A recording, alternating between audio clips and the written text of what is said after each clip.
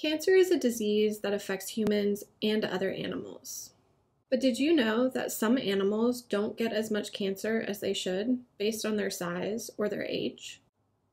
Take whales, for instance.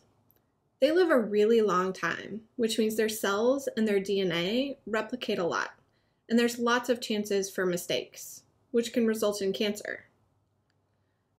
But they're also really big, which means they have lots of cells that are replicating as they grow, which again means lots of chances for mistakes.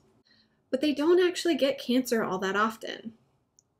This is such a cool concept that scientists have nicknamed it Peto's paradox. Recently, researchers have discovered that whales have lots of sections of their DNA that have been repeated. You might have guessed that these sections are full of cancer-suppressing genes, immune system genes, and DNA repair genes.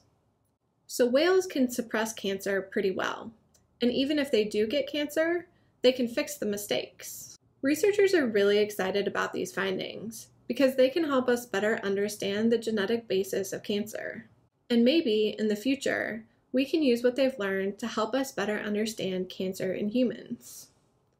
If you're interested in learning more, check out our adapted article called "Why Don't Whales Get Cancer?" Thanks, and have a great day!